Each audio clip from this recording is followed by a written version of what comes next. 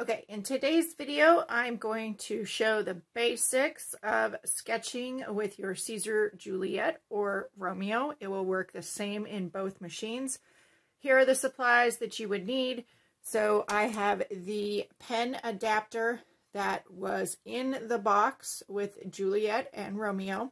You'll notice in this adapter, it is specifically shaped to fit either a Siser sublimation marker here or Artesprix sublimation markers. They have a very unique design. They have a triangle barrel on them. That's hard to see.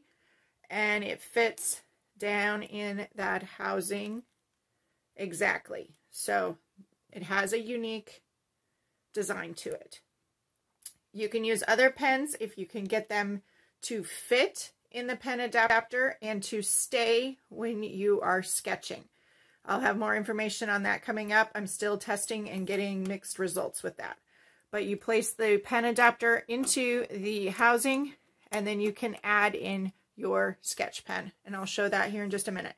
But you can use either Siser sublimation markers or the Artesprix. In both cases, I would recommend Siser has various tips package, or Artesprix has a fine tip package. Now, you can also use the chisel tip as well, but practice with that, play with that. The fine tip is going to be your center point in your center location. Testing is the only way to know what is going to work with your markers, your paper, and your machine. Start with a low force to start, especially with these tipped pens. Mine is a little bit smushed there after I've been testing it. It could be a little bit finer, but it's still working, so I'm going to keep with that. That is, you need to test. Test with anything. You'll need a cutting mat, and then with the sublimation markers, regular plain old copy paper. This is great because it is cost effective. Copy paper. You can sketch. If it screws up, then you can just get another sheet. Play with it, test it, have some fun with it. Now, what you'll notice here, here's my finish. We're going to go through the process, but here's the finished product. Currently, as I record this video for the Siser Leonardo Design Studio software, it does not have a fill. So you would have to create your own fill outside of the software and bring it in if you want to add that into your design. It will do exactly what you see on the screen. So any of the cut lines is exactly what it is going to sketch out. So if you're using a sketch font, I did try some single line fonts. They did not work right. I need to do some more testing on that. But there are sketch fonts. I found I have a lot from the Silhouette Design Store, so I've been using those. Anything that has a really thin line. Now this design I can either leave as it is, or I can take my marker after I'm done and I can fill that in, just like old school coloring. Some people will like that, some people won't. But you can just leave this as the outline as well too. So let's take a look at how I set it up in the software and how it's sketched out on my machine. It's very quick, and I just recommend that you just get in and start playing. So here I am in the Leonardo Design Studio software. I went to the design library and I chose a file called Get Lost.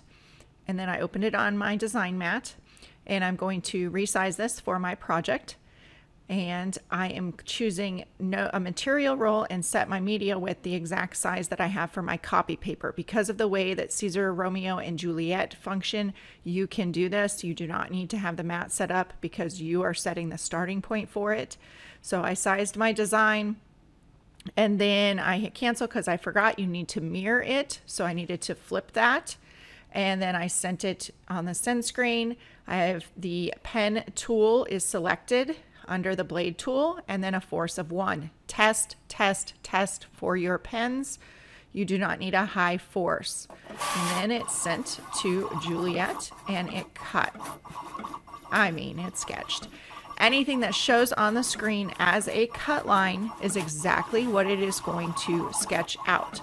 as I mentioned previously, at the time of recording this video, there is no fill. And in the case of your sublimation markers or any felt tip pen or any marker, you also need to be mindful of how much that marker is going to bleed. In the case of this design, if I did even put a fill in it, the chances are it is going to bleed on my design as it's sketching. It's going to oversaturate that paper and it's going to look terrible. So you need to keep that in mind, especially when you do start playing around with the sketch feature if you are trying to fill that. The other thing when you do this is it's just like if you were to use a pen and draw this out. Keep that in mind. You are telling the machine to do exactly what you would do by hand to sketch out a design.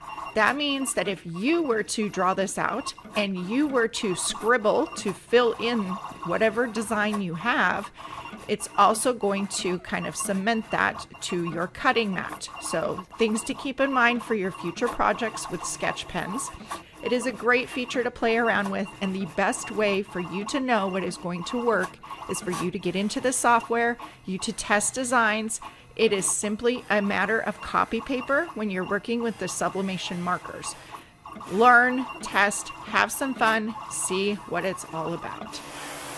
And then I take my marker out and I cap it, because you'll see on my cutting mat in the video in certain times, if I did not do that, then I would get ink on my mat.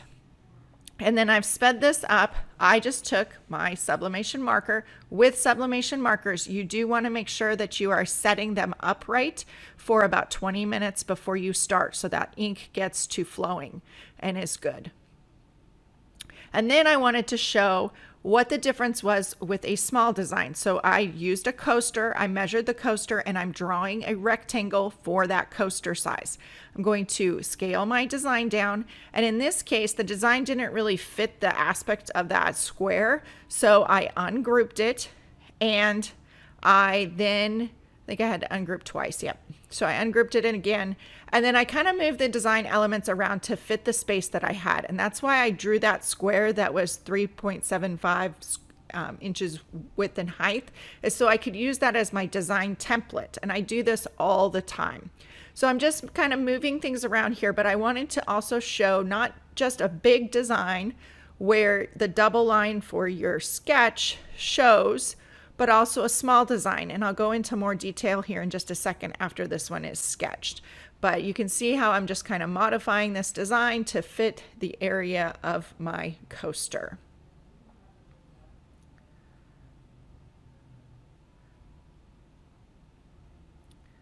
And design can take me a long time in the process. So you'll see I just couldn't make up my mind. I clicked on send, and then I remembered after I went to send that I needed to take that square away. I do not want it to sketch the square because it could transfer to the blank anytime you're using the sublimation. Now, pencil does not transfer to the blank, so you could use that on a piece of copy paper to draw where your size is. And then I simply sent this again. Now, I sped up the video. This is about 3 times the speed of the original. It really is super fast. You could probably go up to a speed of a 13, but a 10 works just as well. And sometimes faster speeds are not always better, depending on your project and your materials. So keep that in mind for all of your materials with the Siser machines.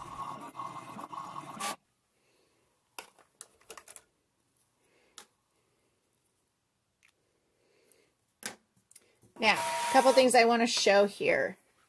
Size matters. So this is the same design as I did in the beginning, and the smaller you go, sometimes you won't see the double line. It'll fill it in, but I made these larger, as you saw on the screen, and it didn't fill those ones in compared to this one. So some of them you'll still have to go back and touch up, but even looking closely at this one here, that double line you don't see as much, but I lost that definition in the dashed lines because I made the design smaller. The other thing I want to point out here is that there is an initial touchdown on any design, and that is also true of a blade. It's how the blade orientates. And so watch for that when you have your pen in your machine, and you want to make sure that your design is, watch for that and make sure it's not going to interfere with your design, or if it happens to be on the paper with your sublimation marker, that you cut that little dot off, because it does make a dot. This happened to just be on the outside edge of my cutting mat. So just a few tips there. And then I'm just going to heat press these. So I will speed this up, but you want to make sure you have protective paper. When you are using sublimation, you want to protect your bottom surface and your top surface. You do not want sublimation ink to get on your heat press, or that could transfer to other projects. So I'm using some Artesprix protective paper. I'm going to use some heat tape on this tote bag, and everything is linked in the description below. So I'm just going to go ahead, I'm going to pre-press this.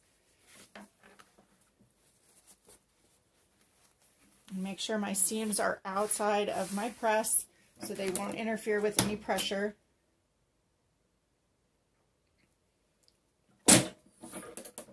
And then I'm going to apply this. I'm going to take a piece of protective paper and cover my bottom platen. If you would like, you could also take a piece of protective paper or put some cardboard inside. I think I'm just going to go with it. Or what I might do is just grab another piece of copy paper, and I'm going to stick this inside. That should work. Sometimes the sublimation ink will transfer through. So then what I'm going to do, I'm just going to cut around this a little bit, just so I can get the sizing. Nothing fancy. And place it where I want to. Keep in mind when you're doing tote bags that everything's going to go to the bottom of the tote bag. So if you place it too far to the bottom, it's going to be kind of folded under. Take some heat tape. Find the edge. Or grab one that's already on a tape dispenser. I found it fast. And this is just to hold my design in place while I'm moving it. And then I'm going to take another piece of protective paper. I want to protect my heat press. Sublimation ink is permanent. So put this on here. Make sure I don't move my bottom one. Put that on there. And make sure it's all on the press. This fits just perfectly. Ooh, that was close. And then I am pressing at 400 degrees for 60 seconds. And it kind of is, it's close. So I'm actually going to turn this. I want to make sure that everything gets under the press. Make sure my seams are off. 60 seconds. Here we go. Now I'm going to release it carefully and just kind of let it settle. I don't want to bounce it. I'm going to let that settle. I'm going to pull it off the press, and I'm going to set it on a heat-safe surface. I am using an Artesprix protective pad. I love this thing. It is heat-safe for 400 degrees. Now, protective paper, if there is no ink transfer on it, you can reuse it again. I do not reuse the top one because, as you can see here, there is an ink transfer. That could transfer to your next project. So I will not reuse that one, but my bottom is just fine. So I'm going to take my smaller design. I'm going to kind of cut around this.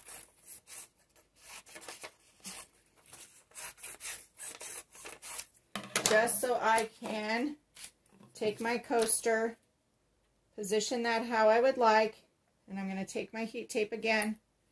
Now this time I'm going to use what's more like a sublimation sandwich. So I am going to just give it a couple pieces of tape here to hold it in place. Sublimation sandwich. I'm going to take a piece. Let's see if it's wide enough. Yep. I'm going to take a piece of protective paper, and I'm going to create a sandwich. So I'm just going to fold it over